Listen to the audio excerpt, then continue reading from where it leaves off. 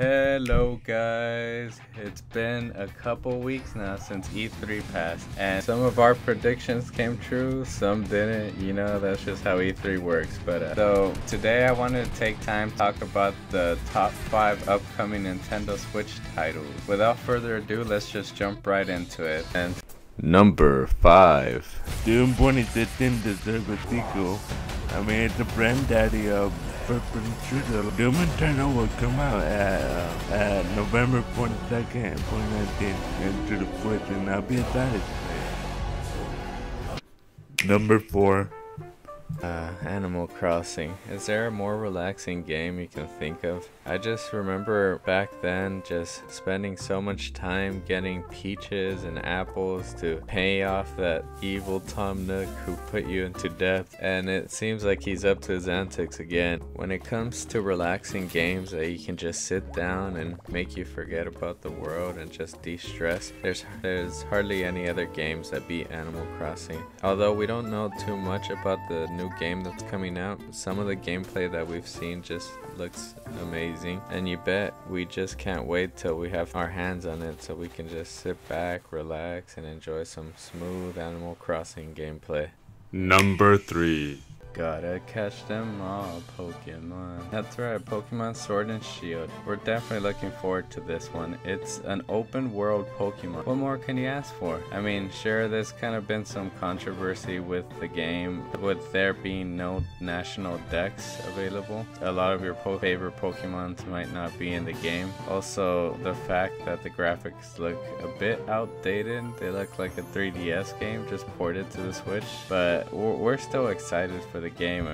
It's an open world Pokemon game that's portable. What much more can you ask for? The gameplay looks pretty cool. The Dynamax feature looks pretty interesting. Make sure to look forward to Pokemon Sword and Shield, because we definitely are. Number 2. It's uncommon for a game turning 46 years old for not to be remade, and the Legend of Zelda Link Awakening deserves an update. The adventure of brave people come back in an all-new way from a joy-like claymation graphics. Update gameplay have its own like cake on the Super Mario Maker, where you get to create your own dungeon and do your own thing. I honestly cannot wait to see what people are created to make the dungeon hard and stuff. So, it brings your adventure and your nostalgia on September 20, 2019. Cause I'm definitely getting it. Honorable mentions. Good could this possibly be? It's a long shot, but it's the only shot we have. It's all up to you, my friend. A blessing from the Legion. Or maybe I should say, a curse. I know he is.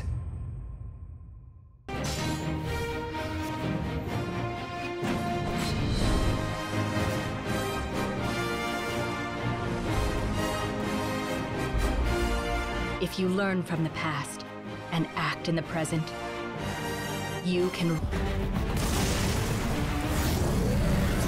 What's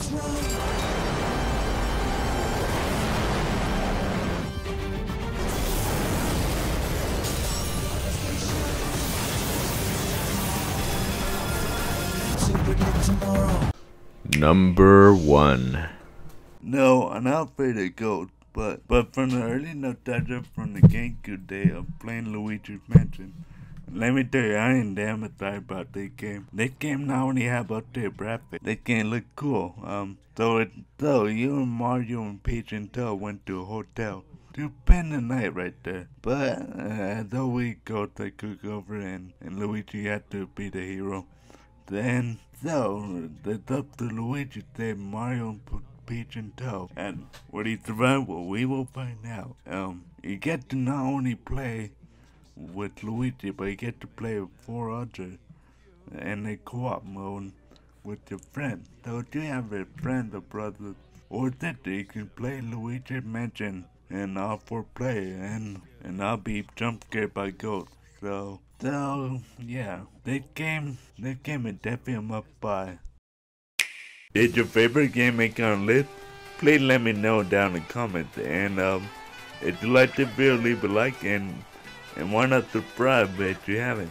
And stay awesome, be awesome, guys. See you later.